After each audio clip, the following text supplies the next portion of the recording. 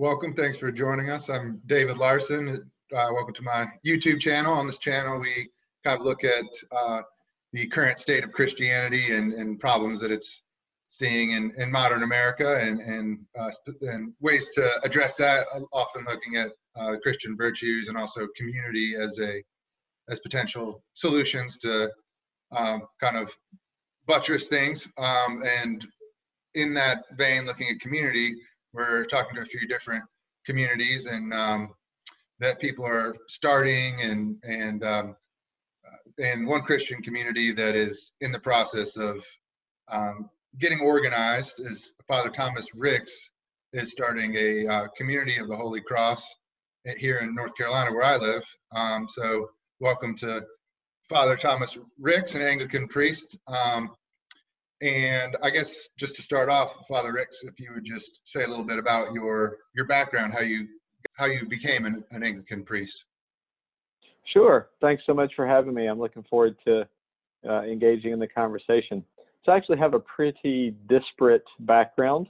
I was born and raised a Baptist, was a Baptist preacher's son, spent about 14 years as a Roman Catholic, and then ultimately in 2009, I believe it was, became an Anglican. And after many years of, I already had my graduate education in theology at that point. And after many years of kind of searching and trying to get to the right place vocationally as well as ecclesiastically, a few years after becoming an Anglican, was ordained to first to the diaconate, of course, and then to the priesthood. Great.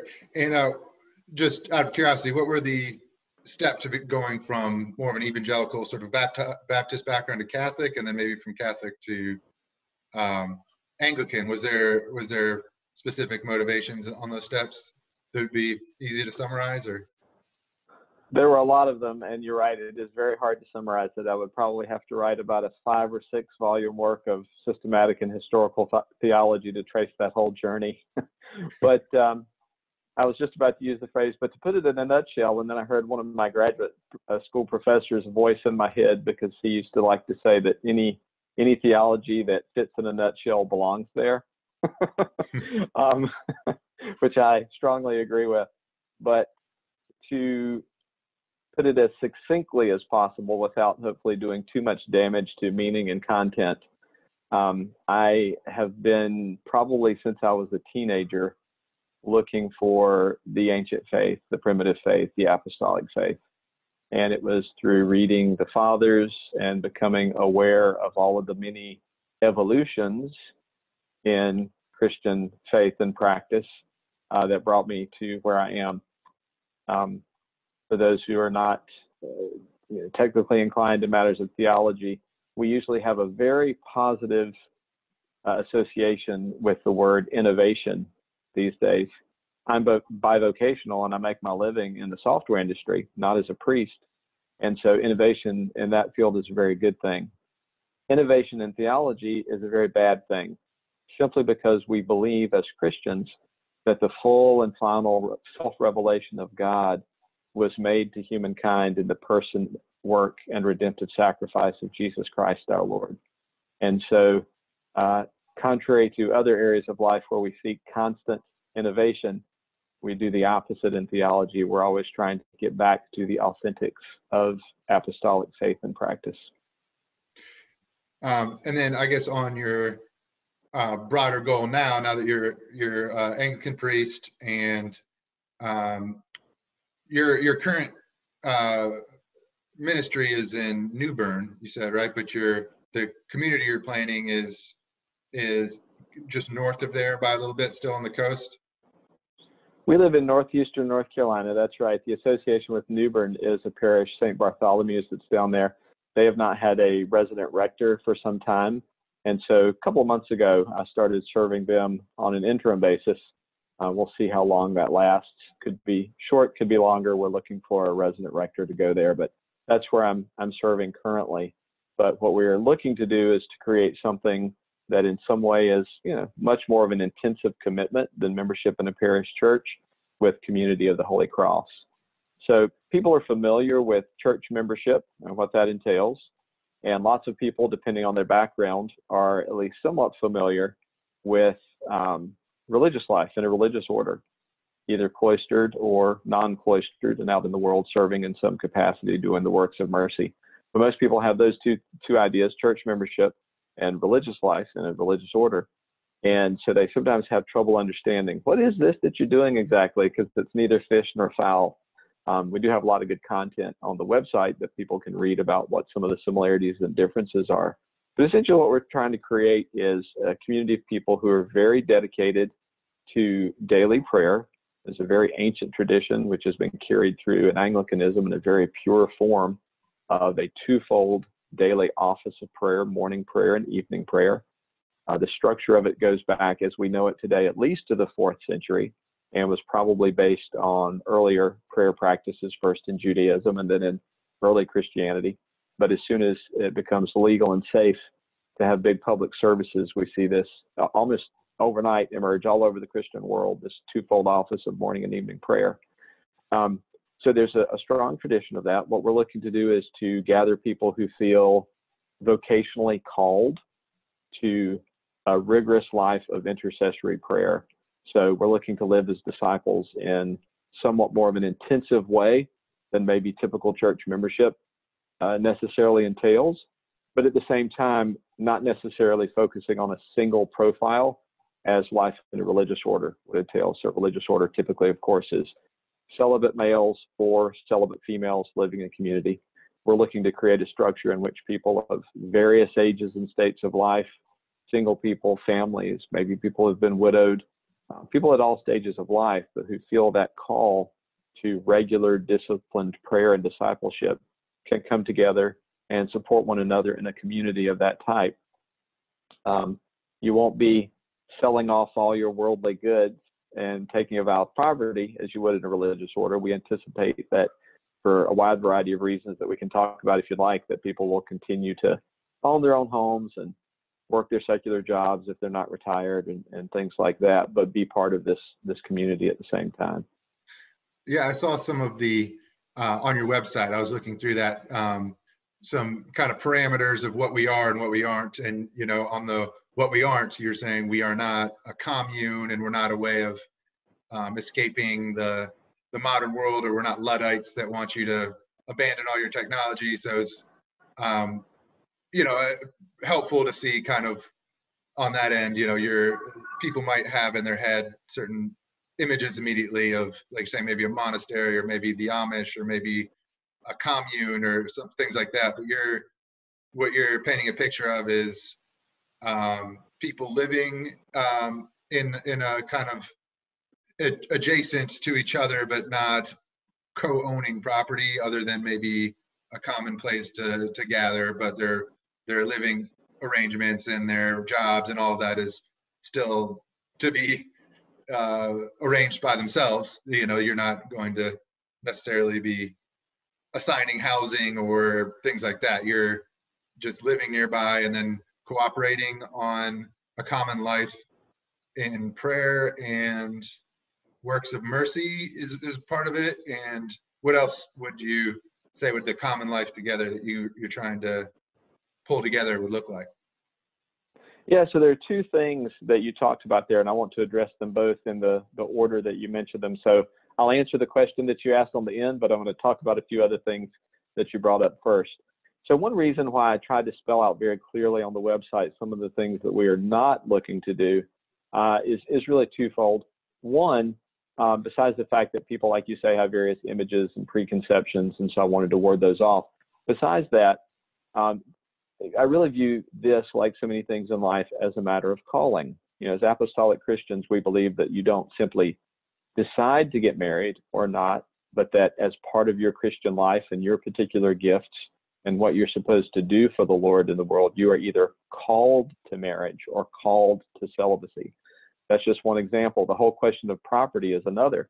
I think there are people who are called to a life of formal poverty, owning nothing, being part of a community where everything is owned in common. There are certainly wonderful examples of that in many times and places throughout history. But once again, that's a matter of personal calling. And so if we make a linkage between a disciplined life of prayer and having that particular calling, I think we've made a mistake, because we've linked two things that aren't necessarily linked.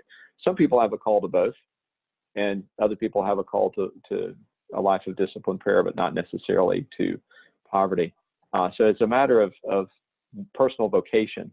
And so I wanted to let people know you don't have to have this whole package of things that you may associate with a religious order. You may not have all those callings to be part of what we're doing here. The second reason, to be blunt, is because there have been so many abuses in the history of the church and just of religious belief in general. I am not looking to make my living myself from this community. I don't make my living from my priestly service now. I volunteer everything that I do as a priest, and am self-supporting, like St. Paul. We have a good biblical example of that. And so I want people to feel very comfortable. I'm not asking you to give up your own control of your life. I'm not asking you to surrender access to your finances or your privacy or your decision-making for your family or anything like that.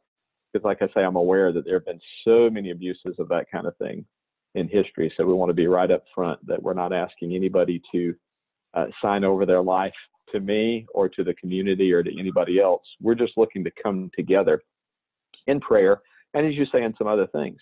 I think anytime Christians come together as a matter of calling and pray diligently and regularly, then some things are going to happen. First of all, they're going to want to know their faith extremely well. So excellence of catechesis and theological exploration usually emerges from that. And also the works of mercy, both corporal and spiritual. Those are very, very important in the Christian life. I think most people are well-intentioned, but don't necessarily have the means to have a systematic approach to doing the works of mercy. One of the things that I believe about this community is that the Holy Spirit will do things with it once we come together that I don't know right now and that I don't need to know. I think there's a beautiful creativity to the work that the Holy Spirit does when Christians come together.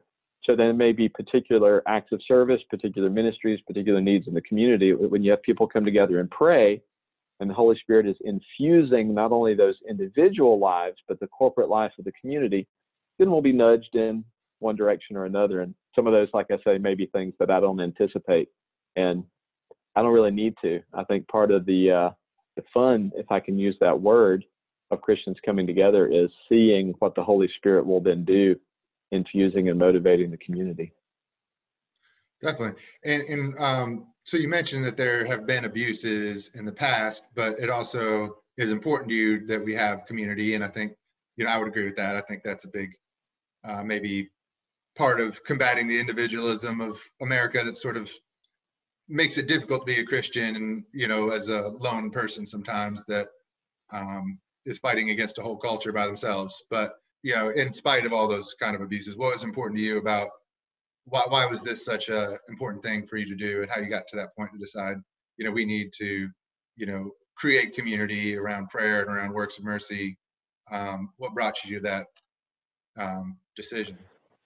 That's a great question. So there's a few different things. You put your finger on one of my concerns, which is the extreme radical individualism, and not just individualism, but autonomy, autos self, nomos law, being a law unto oneself, that radical autonomy that we see creeping into all aspects of our culture. And one of the things that really is shocking to me is that, there's certain types of people with maybe agnostic or atheistic views or, a certain worldview that we're not surprised when they act in an individualistic or autonomous way.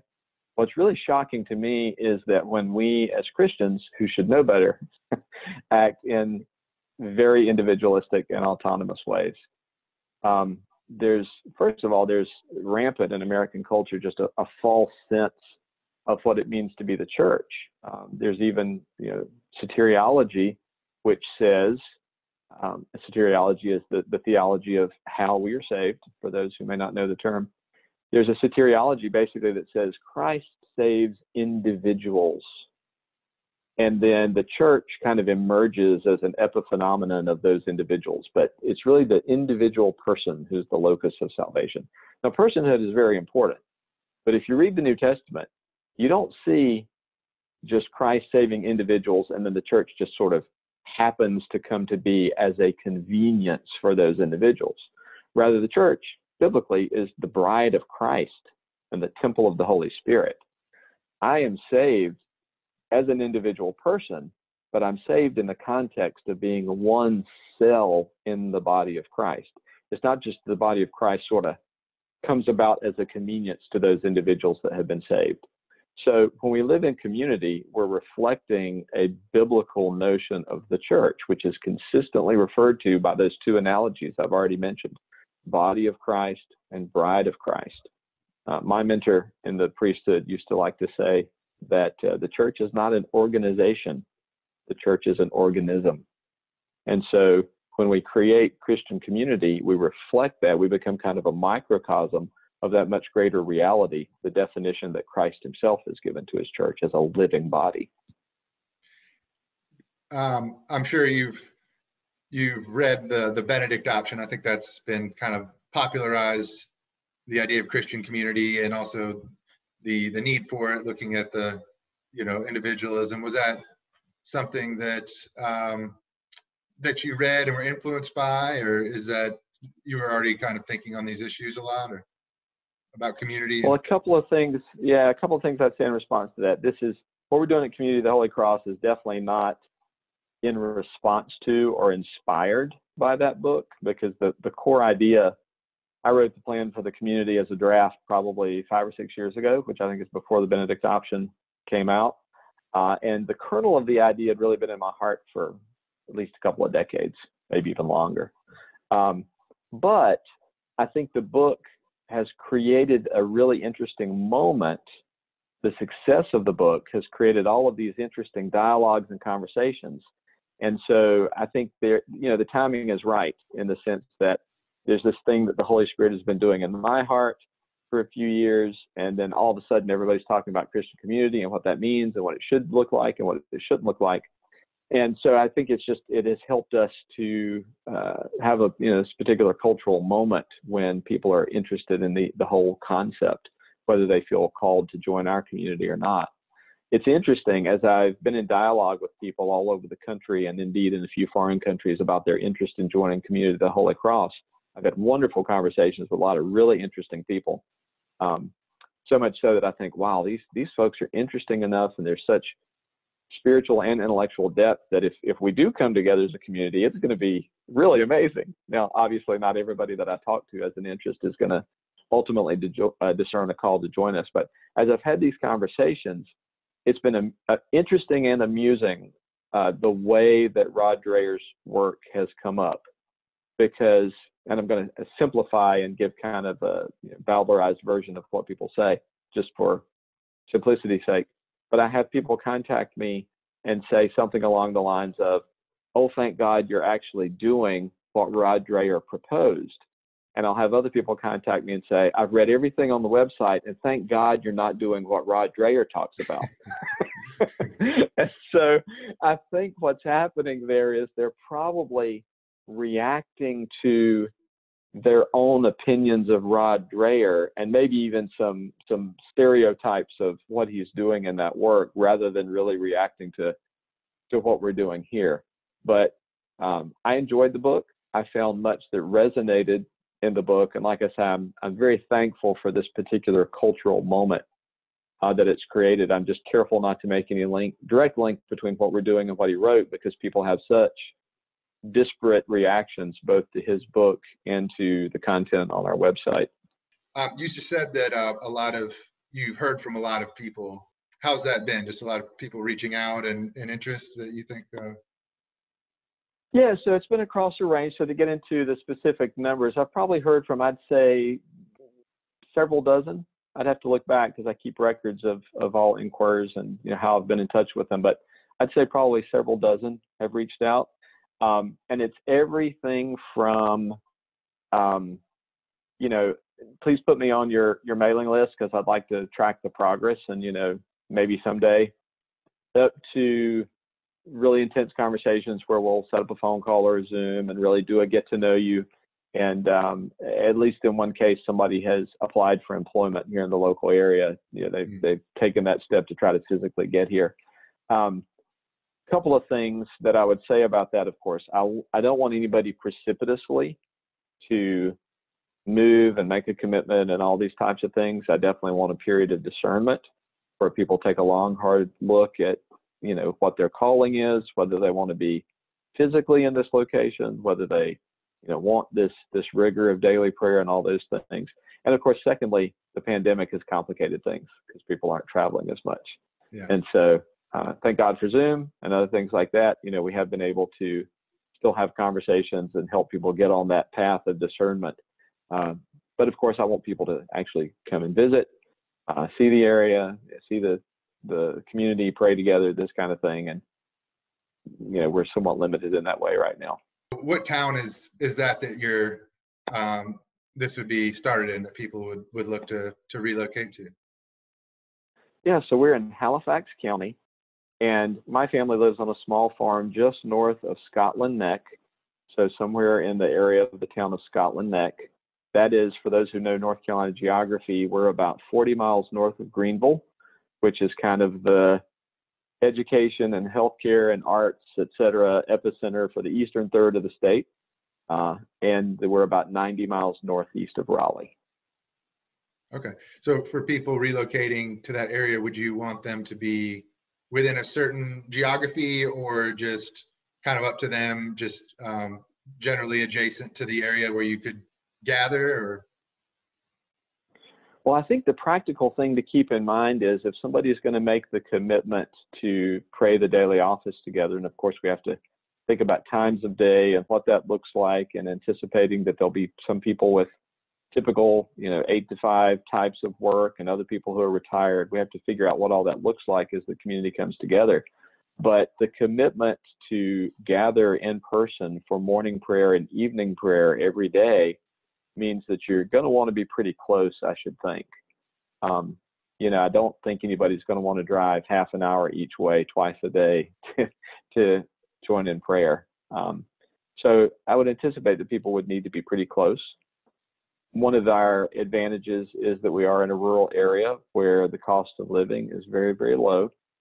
And we're sort of, I gave our distance from Greenville. We're actually located somewhat centrally among about 3 mid-sized cities of about 100,000 people each. So I would anticipate there'll probably be some people in retirement who say, that's the life I want to spend in this latter part of my life. There are other people who, like myself, may be telecommuting, working from home, which I've done in my secular work for about 20 years now. There may be some people who want to farm. We are in a very farming intensive community. And there may be other people who commute to one of those 3 cities. So there's a number of different ways that somebody could put this together and have a lifestyle that works. But I think proximity for daily prayer is something they'd want to consider. In terms of the common buildings, would you want like a chapel, or just kind of a meal, like a cafeteria kind of room where people come together for common meals? Or what do you have in mind for the common buildings? Yeah, we have some things, exciting things afoot in that regard, in that we were able to purchase a small disused Episcopal church, lovely little country chapel. Hadn't been used in many years, but the inside is quite pretty, and we're excited about that. It needs to be moved. It's about 20 or 30 miles away, and so we're going to be moving and renovating that. So we've made that purchase and are now just looking for the site that we're going to put it. So that will be the chapel for Sunday worship, the Sunday celebration of Holy Eucharist, and for morning and evening prayer on the rest of the days of the week. And hopefully we can find some building, or maybe place it adjacent to another building that can be used as a hall with some rooms for common meals, classes, those types of things. So it will be a church. The search is underway. That's right. Okay.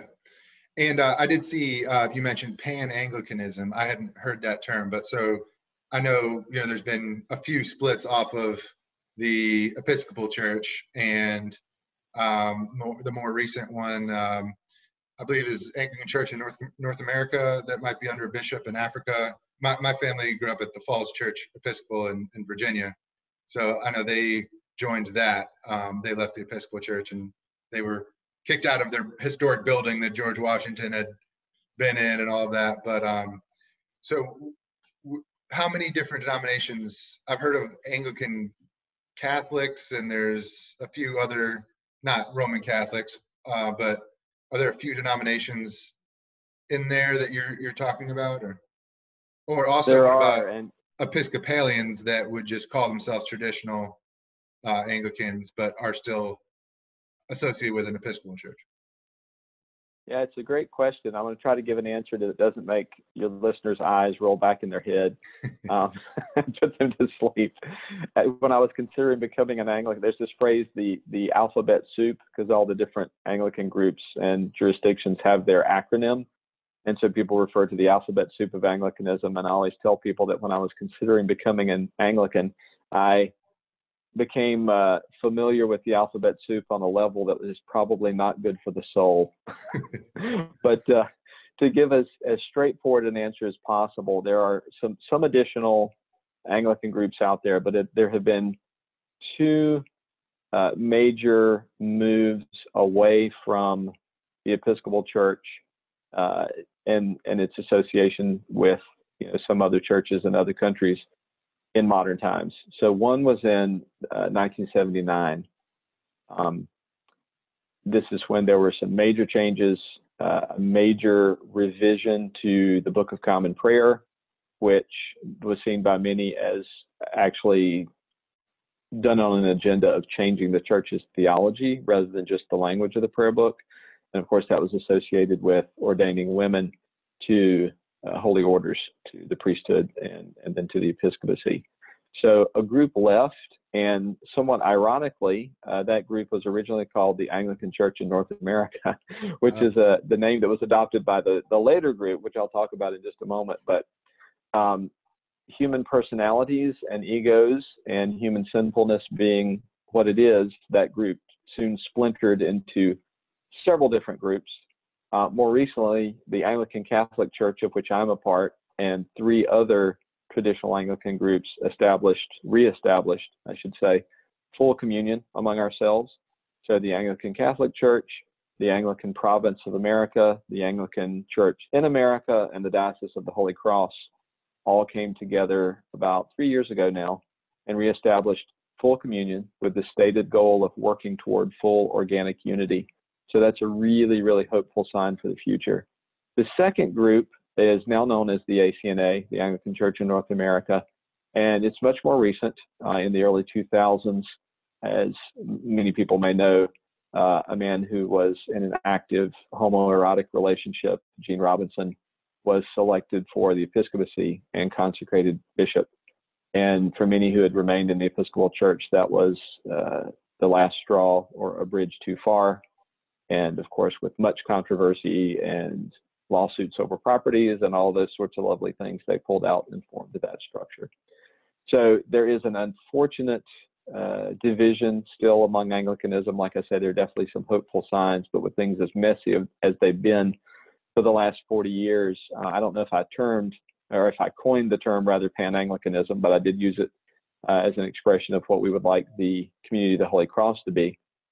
Because certainly people who, like you say, may be traditionalist Episcopalians and still in that church, because there are a few people who are in the traditional Anglican groups that I mentioned, like myself in the ACC, people who are in ACNA and inclined toward traditional expressions of faith and worship, or people in other groups. I said we also want to be ecumenical, because this separation of traditionalists from liberals has happened in almost all the mainline churches. So you see a parallel phenomenon in Lutheranism and Presbyterianism and a lot of different churches. And so one thing that I have found as I've engaged in these dialogues with folks around the country is that people are looking certainly for rich community life, but also for theological and spiritual substance. And those are the two things, community life and spiritual and theological substance, that seem to appeal to most of the people who are considering being part of our community. So I think we'll probably end up with a wide diversity of backgrounds. Kind of funny, one of the very first people to contact me was actually a Roman Catholic lady. And she said, how could this work? I'm a Roman Catholic. Is there any way of my being part of your community? And I said, well, you would certainly be absolutely welcome if circumstances required you to.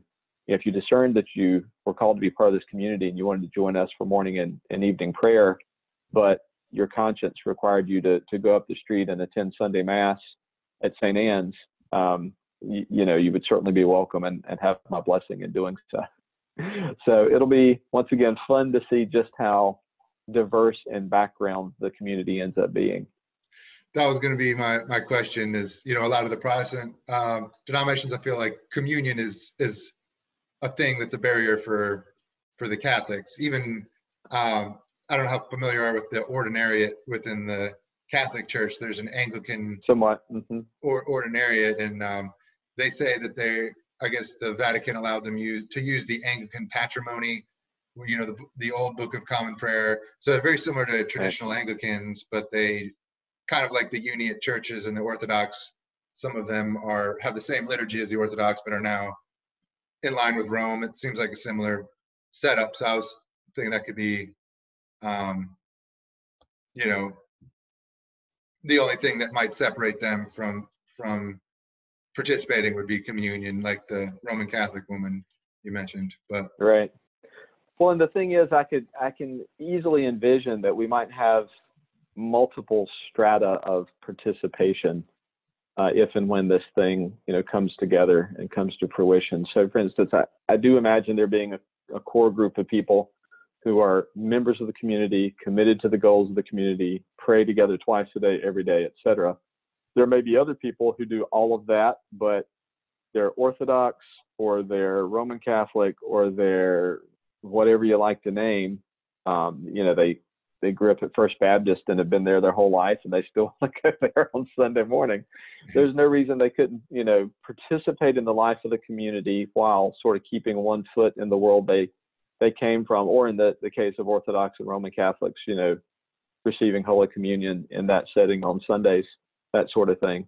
There may be also other people who just are in the community, are aware of us, and can't or aren't interested in committing to community membership, but who sort of come and go and participate in the life of prayer. I could imagine somebody saying, "Oh, I come every Tuesday evening and join you for Vespers. That's just my personal habit, even though I'm not a member of the community."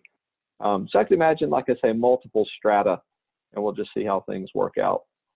So, talking about Pan-Anglicanism, and, there's a lot of very devoted people in these small sects that are starting to reunite. But I was, as somebody who's raised, I guess, within the Anglican world, as the Episcopal side of it, that seeing some of these numbers that they put out every year on attendance. Recently, a seminary president said that the Episcopal Church was going to not have Sunday attendance within 30 years. And I wonder what you think about that as somebody who's been kind of within the Anglican sphere. Just, do you think that some of the more traditional churches will be able to buck that trend of a lot of the mainline churches that are sort of seeing 20, 30 years that they might not have much Sunday attendance at all? Do you see things like community holding people in and other traditional practices? Do you think that will help, not lead more traditional Anglicans and more traditional Christians down a similar path? Or what are your thoughts on kind of the main Episcopal Church, which is supposed to be the main Anglican church in the country, and versus kind of what you're seeing in your ministry? Yeah, well, I think most folks who follow Church Matters are well aware of that demographic collapse that you're describing. But of course, it's also been the case in lots of other churches. Many of the mainline denominations have seen similar demographic declines. It's something that's happening in many places. I will say this, and without trying to be too pejorative and certainly not wanting to be unkind, the bottom line is, our Lord himself said, "If I be lifted up, I will draw all men to myself." And that has multiple layers of meaning. One, of course, is simply that he was prophesying about his own death on the cross and being lifted up as the perfect and eternal sacrifice for our salvation. But I think it's also the case that when we lift Christ up, that is, when we preach the gospel, people are automatically and naturally drawn to it. If you look at any time in history, you will see that churches that grow, as we tend to talk about in somewhat marketing and consumerist term, the churches that grow are the ones who preach the gospel. I saw on social media something that was flying around Facebook, this sort of impassioned plea from an Episcopal layman to wake up and save the Episcopal Church. And he's very obviously an educated man, articulate, but he talked in almost purely human terms about saving this human institution. And my response to that, I think he had written a book, arguing his case that he was promoting, and I wish him well, but the whole thing sounded like it was cast in such humanistic terms that my response was, the key is repent and believe the gospel, and all else is futile. Human institutions have a natural life cycle, just like the human body has a natural life cycle. If we maintain the body really well through nutrition and exercise and good health care, we can maximize it to its limit, but it still has a limit. Human institutions can be carried forth by education, by prosperity, by all sorts of things, but they still have a limit. The reason the church exists in the world, and I'll let listeners put whatever definition they want for the purpose of this statement around church. We can talk about my understanding of what the church is if you'd like. But the reason the church still exists while empires have risen and fallen, human institutions come and go, and whole denominations may disappear, is because it is not a solely human institution. It is a human institution, but it is a divine institution. Its breath is the Holy Spirit. Its heart is celebration of the Holy Eucharist. And the church endures insofar as she is what Christ intended her to be and preaches the gospel. So got a little far afield there, but I think it's a very important point to understand. So those churches that wish to reverse their demographic decline, whether they be Protestant churches, the Episcopal Church, which I don't consider a Protestant church, I place it in a different category, other churches, if you want to arrest your demographic decline, preach the gospel. Which of course is kind of ironic, because all the things that churches tend to do instead of preaching the gospel are the things that they think are going to drive growth, be it political activism, be it entertainment as a substitute for worship, be it 1,000 activities every week for families to participate in. All those things that churches do, they think, well, these are the things that are going to get people here. And it's really counterintuitive, but the thing that will get people there is the gospel, because you don't need to make the gospel relevant. The gospel comes with its own relevance because it is the solution to the human condition. As soon as we start thinking in terms of making ourselves relevant, making the gospel relevant, we're already on the wrong path, because we've implied that the gospel needs to be made relevant, whereas the gospel is always directly relevant to anyone who hears it preached. I wonder what you think about, I agree that, the gospel's always relevant. It seems somewhat that we're answering a question that a lot of millennials or the popular culture at the moment isn't asking, which is, Christianity is based on the idea that there's part of human anthropology is this evil, but at least potential for evil, and I don't think a lot of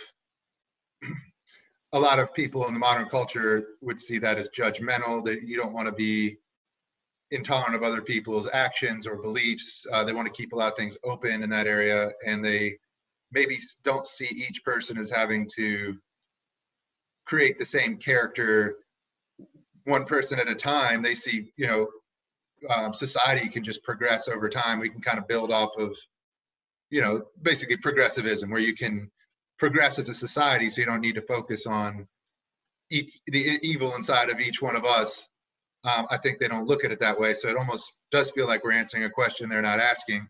So to me, sometimes does it feel like you almost have to start by convincing them that we are in fact flawed and evil, and then before they can look at Christ as a solution to that problem, they have to the culture has to be shown that actually is an issue. Yeah, it's an interesting way of putting the problem. And I don't want to put words in your mouth, but I think what you're describing is something that I've observed many times, which is that, there are these debates.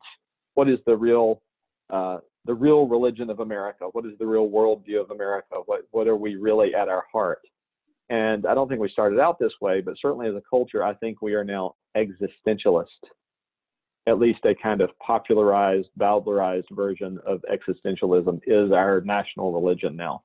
And of course, it loops very nicely into that radical autonomy that we discussed earlier. But I'll tell you, as you were talking, I agree that people are sort of functioning existentialists, and therefore there's no common belief in my need to be saved, or my need to achieve a particular moral standing or anything like that. But where my mind went as you were posing the question was this very interesting moment several years ago. As I mentioned, I'm bivocational. I make my living in the software industry. I've mostly worked for companies based in San Francisco and the surrounding area, which puts me in kind of a cultural milieu that may not entirely overlap with what we're doing at the Community of the Holy Cross, shall we say. And I was in this meeting, and a very, very successful Silicon Valley CEO, so this guy's been in that world his whole career, his whole life, made a statement that was just so striking to me. And I forget the business point that he was making. He went on to make some practical business point about our business, but as soon as he said what I'm about to repeat, my mind, of course, went off in another direction. He said, everyone asks themselves 3 questions. Everybody's concerned about the same 3 questions. Why am I here? Where am I going? And what happens when I die? And I thought, what an absolutely prophetic moment that this very successful software executive living in San Francisco Bay Area, working in that cultural milieu, would say, now, really, when it comes right down to it, we all ask these 3 questions, which is really, if you think about it, exactly the opposite of what existentialism would urge. Because first of all, he's implying the existence of human nature, because we can't have 6 or 7 billion people all asking themselves the 3 questions without having a nature that is in common, and therefore predictable, and therefore with certain needs, with a certain teleology, with a certain origin. He's saying human nature exists, even though he didn't use those words. Secondly, he's saying there are big questions that stem from that nature that are common to all of us. And some people make their life an exercise in answering those questions and getting the answers right. And some people maybe ignore those questions. And when the back of their mind starts whispering those questions, it's turn on Netflix, go shopping for a sports car, go have the next sexual encounter, whatever it may be, to tune it out. But it's still there. And it was just so interesting to me to hear somebody of that background and in that setting make that claim about people. So I think we're sort of a culture trying to sell ourselves on existentialism, but in our hearts, we don't really buy it. Yeah, I think that makes sense. So you're talking of, I was reminded when you're talking, in your website, you were saying that you wanted to have a lot of catechesis, bring people to an apostolic and a faith that's based off the church fathers and the whole of Christian tradition.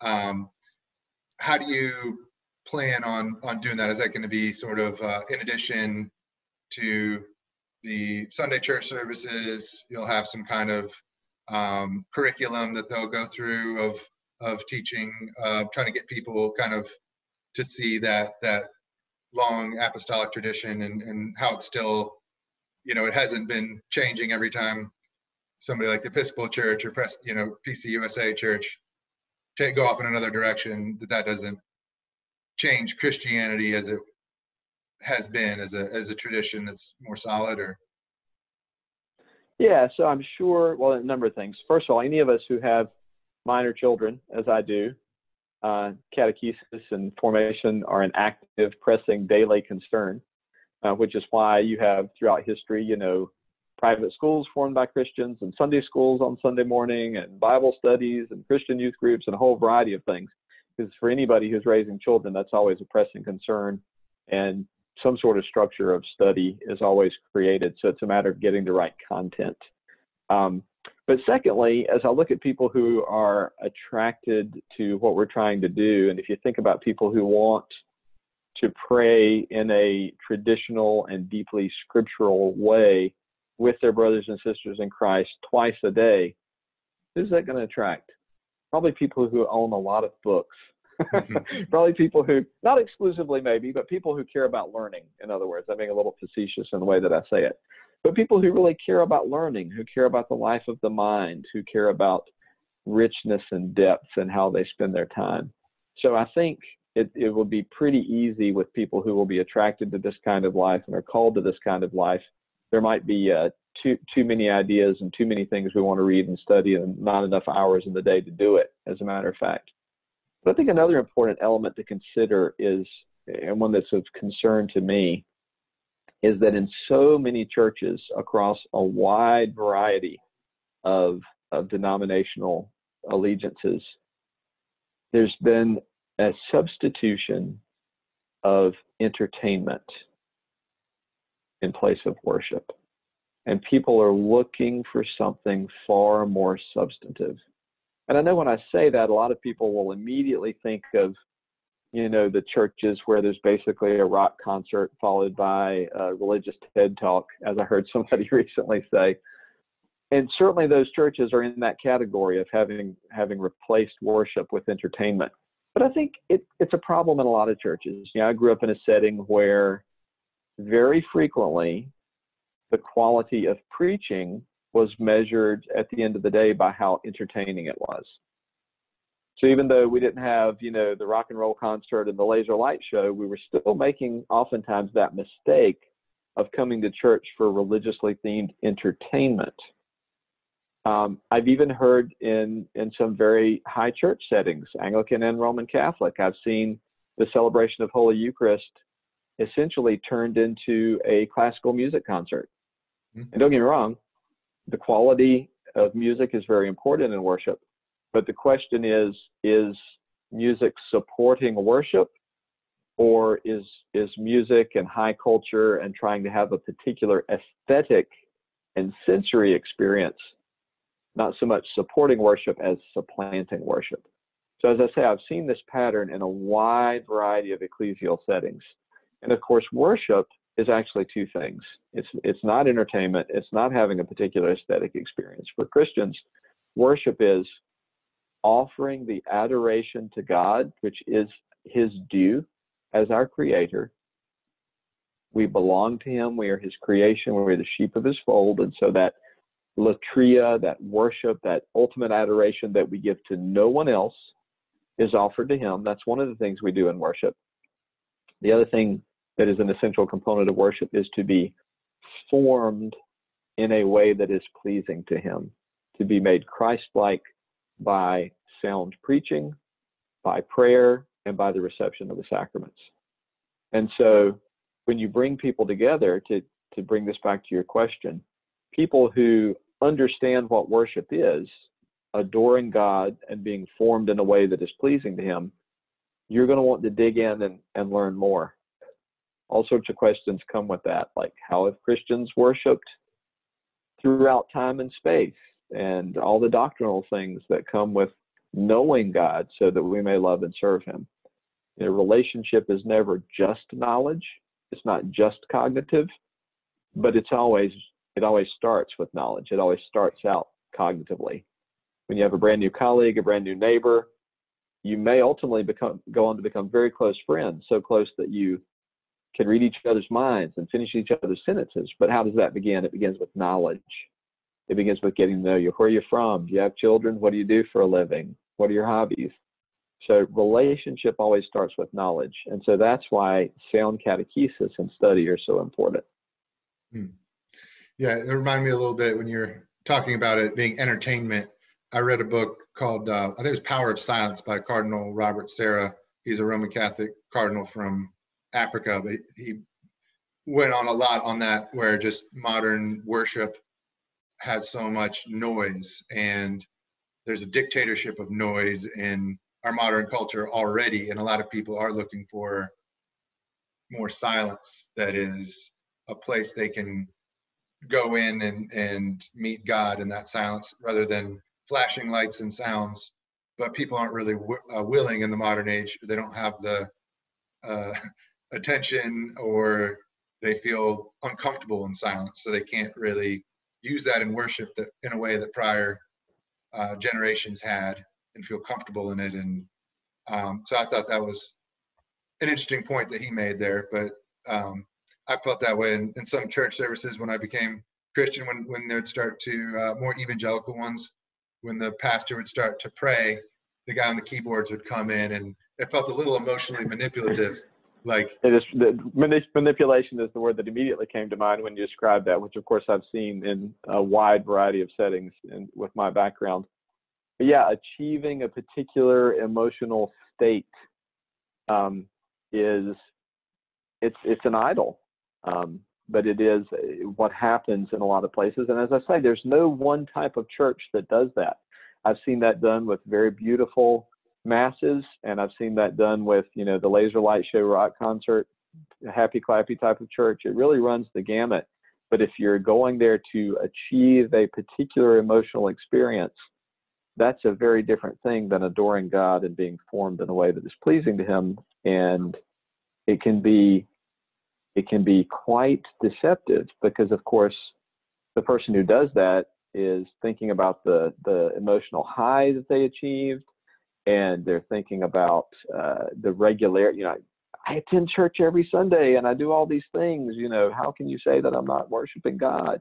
But if our goal is to be titillated and feel a certain way, whether that's by very beautiful high culture or, rock and roll or whatever, it's a substitute for worship, and very deceptive. Yeah, and the danger of that too can be then if they aren't on that spiritual high anymore, then they might doubt their faith or think God abandoned them. If they have the Absolutely dark night of the soul kind of period in their life, then they'll be like, well, that means, I question God's existence now because He's not here with me, because here with me means emotionally satisfying me how I want to be satisfied. So. Absolutely. I was going to say something else too about that discomfort with silence. And I would say even, not only discomfort with silence, which is certainly a characteristic of modern life, but also discomfort with routine, discomfort with certain forms of self-discipline and so forth. That's true of all of us in our current culture to one degree or another. But I always think of that very much in terms of, once again, the existence of the physical body. So if you've been living a diet of junk food, the first time you're served a really healthy meal, you usually don't enjoy the experience very much. Yeah. But if you stick with it, you wake up one day. So many people who have, radically changed their lives. You see these stories of people who, got serious about their health and lost 150 pounds and all this. And they all have this breakthrough moment when they get up one morning and go, I feel really good. I'm not used to feeling this good. I'm not used to being able to think this clearly. I'm not used to having this much energy throughout the day. They have that moment of epiphany of, wow, I feel really good. I guess this is because of the way I've been eating, and I want to maintain this stasis.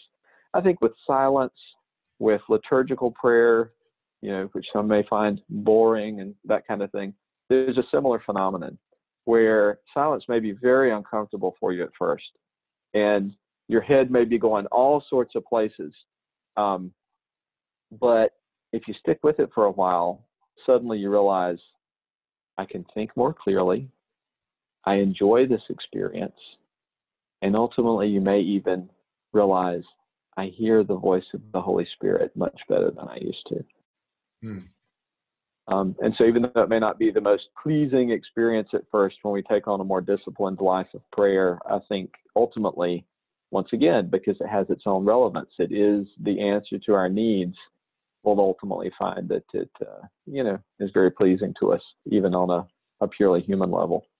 And everybody struggles with that sort of thing. I remember a while back, much to the amusement of my friends, I posted a true story on YouTube.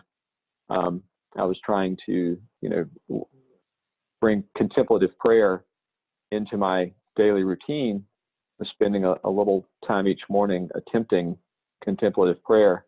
For those of you who may be listening and not familiar with the term, contemplative prayer is prayer in which you present yourself to God with absolutely no mediating forms. In other words, you're not meditating on scripture, even though that's a very good thing to do. You're not picturing anything in your mind. You're emptying your mind. You're emptying your thoughts, being very quiet and still before God. So there's no particular content. You're just placing yourself in his presence in love and faith. And I was doing this one day, and I realized that very quietly, the back of my brain was playing Kenny Rogers, the Gambler. That's an absolutely true story. And so here I am thinking, I'm going to practice contemplative prayer. And so, we all struggle with all sorts of stuff. Some very good, some cultural rubbish. But we all struggle with that. But if we do try to make silence, we try to make the daily office, we try to make regular reception of the sacraments part of our lives, we can at least, we're a lot better off than where we might have been. So had we not incorporated those things in our day. Yeah, just to bring this back around a little bit to your community, if you were to look, 10 years from now, and if everything, I guess some of it you say you're willing for, obviously the Spirit to lead it somewhere that you're not sure where that would be, but how would you envision, you have a community that's, doing this twice daily, Book of Common Prayer. You have a lot of silent, contemplative practices and community around sacraments and meals and faith. What would that look like to you if all what you're envisioning kind of unfolds in a positive way? Like, do you have an idea of what that would look like? I do. At the risk of being a smarty pants, I'm going to give a provisional answer and say, well, I can honestly say, not just because this is the right answer, I can honestly say that in my heart of hearts, I hope there is no 10 years from now, because I hope the Lord Jesus has returned and established his kingdom. I would be absolutely delighted if there were no 10 years from now. And I say that because, we're in a pretty dark and distressing time in human history on many fronts right now. But assuming that, as we used to say in the Baptist churches I grew up in, if the Lord tarries for another 10 years or longer, what I envision is this. I would hope that we would have a community that was substantial enough numerically to execute splendid liturgy and to do some real things in terms of ministry in the community without ever becoming remotely like a huge sprawling community where people don't know each other, or a mega church or anything like that. I really do think there is a magic number. And if we ever hit that magic number as a community, then it will be time for somebody to go form another similar community in another place. So I'd hope that we would reach that sort of critical mass to worship well, to do the works of mercy well, to educate well, but without it becoming unmanageable. I would hope that both morning and evening prayer would be celebrated with due reverence, with music, chanting the Psalms, that sort of thing. Sunday Eucharist, the same. I would hope there would be a few specific ministries, not trying to be everything to everybody, but a few specific ministries that the Holy Spirit has directed us to in our community, where we're making a real and substantial difference. I think if there's anything else. Oh, one other thing, I would hope that we would get to a point where we have enough people and a space appropriate for there to be constant adoration and intercession 24/7, 365. Because I think that can be a really powerful ministry. There are religious orders who've done that. There are other groups of people who have done that. One of the many historical precedents for what we're trying to do is the community that Nicholas Ferrar and his extended family put together at Little Gidding in England in the 17th century. And they ultimately reached a point where someone was in the chapel praying for the church and the world 24 hours a day, 7 days a week at all times. And it actually became a significant center of pilgrimage as a result. But I would love to get to the point where we could actually achieve that as part of our vocation of intercessory prayer. Well, great. I think unless you have something else you want to add real quick in terms of things you want people to know about your community that we didn't cover, or plans or ways to get in touch with you. I think a lot of that's on the website. They have contact information. The community, or the URL rather, is community-holycross.org. And my personal phone number and email address are both there. So feel free to reach out. Would love to hear from anybody who feels they may be called to this. Well, great. Well, I really appreciate you taking an hour out of your day to speak to me, and I definitely wish you luck, and I'm looking forward to seeing how this moves forward. So thanks a lot again for thank you so much. Really, really appreciate your interest. It's been a lovely conversation.